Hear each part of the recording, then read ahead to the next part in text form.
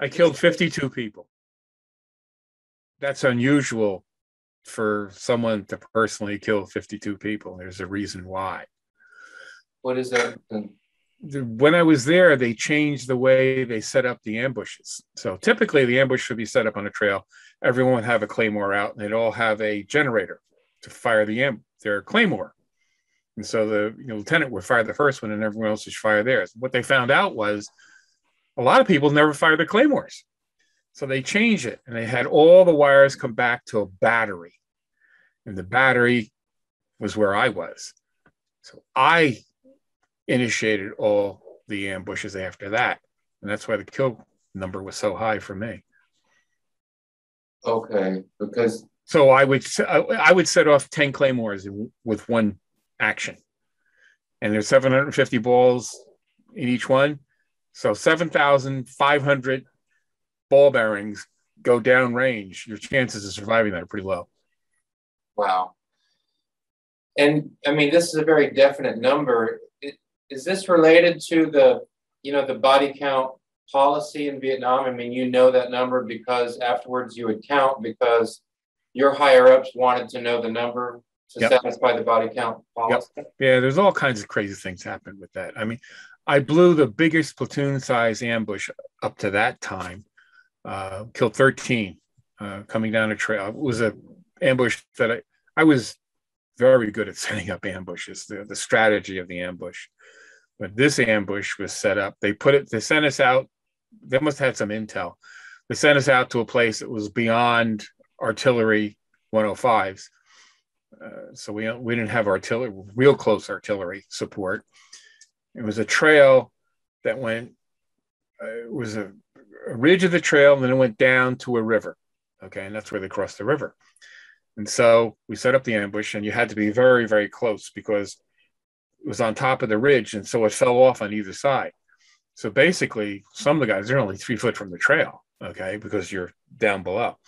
Yeah. So I set up this ambush with all the claymores and the point man comes through. We let him go through. He goes down to the river. The main body comes in. They stopped because it's the top of the ridge. And we just blew them away.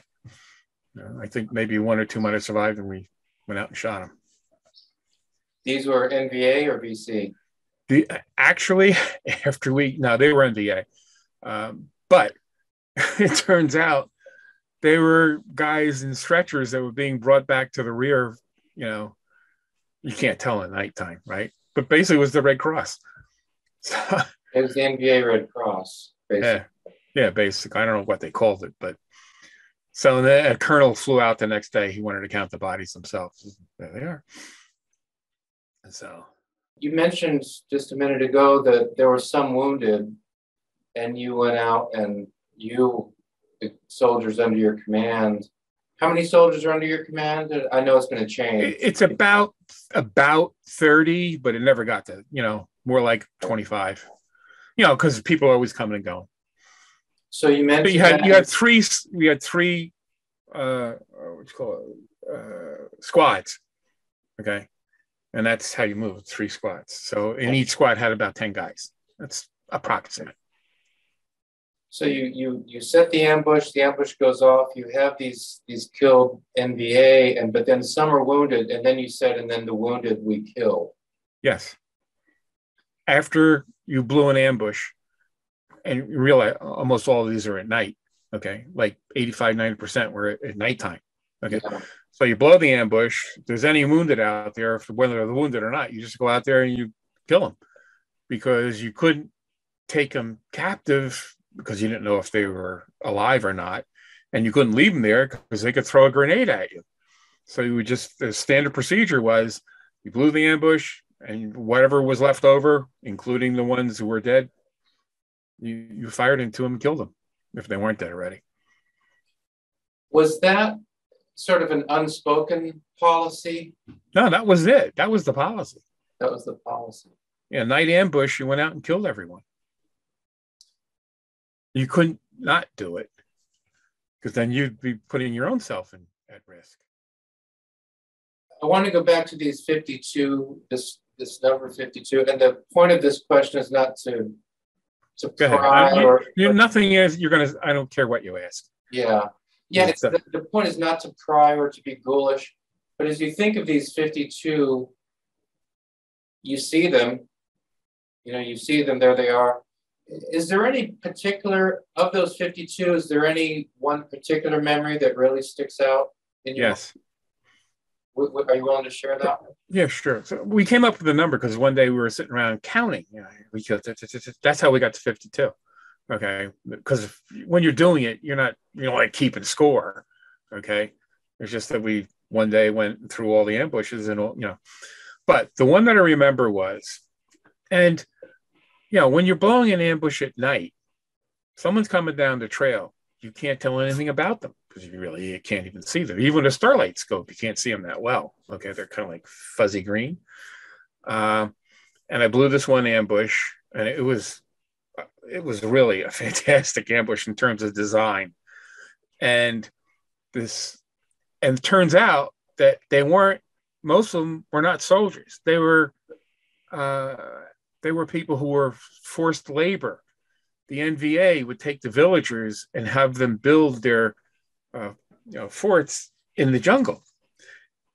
But normally they'd go home during the day. But for some reason, this group was going at night. You can't tell what they are. They come down the trail. It was a T. They walked towards me, and I had the claymore set up to blow across this way, but we faced them that way. So it was like an L.